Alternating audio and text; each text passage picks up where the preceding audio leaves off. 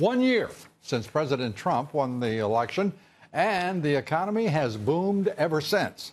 The Dow Jones Industrials has gained, to date, more than 28%, more than ever before in history. The S&P up 21%, the Nasdaq with gains of nearly 31% since Election Day a year ago.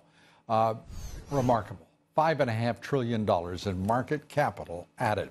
The economy expanding 3% in the third quarter, exceeding the president's target for growth for 2 straight quarters now.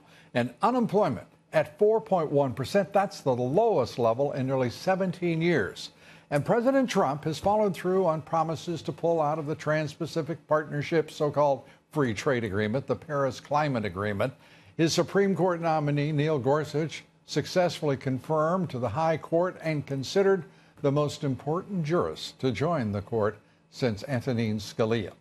President Trump also taking steps toward building the border wall despite resistance from Congress and clucking establishment elites. 8 wall prototypes recently completed. Despite all of the president's accomplishments and achievements, Congress has yet to support the president's agenda. They failed to repeal and replace Obamacare, despite promising to do so for 7 years. And now, tax reform. The House and Senate appear absolutely conflicted and confused about their own tax reform legislation and what to do now. Tax cuts in jeopardy for the middle class and business. Republicans in the House and the Senate should not miss what I believe to be a very clear signal of yesterday's elections. Voters have had it with establishment figures, their failures, and the status quo.